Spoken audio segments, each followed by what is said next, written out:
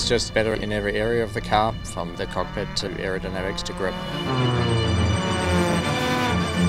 Consistency through the corner and consistency through the stint.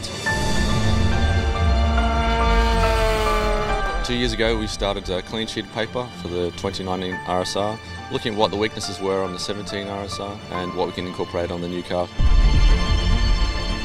When we start such a project, we have to consider all the aspects of the car.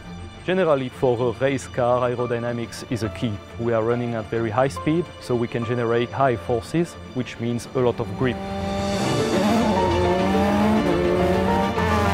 We always try and make the car bulletproof for a 24-hour race, and if it can withstand 30 hours plus without any technical issues, it's obviously a good sign-off.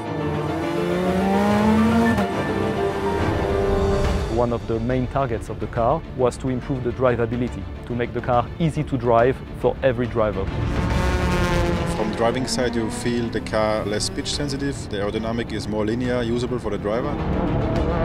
The steering is a huge step. It's a lot of buttons on a new car, a lot of possibilities to tune during driving. Big smile when I was coming out for the first time, so it's really positive, and all the testing we did going really in a good direction.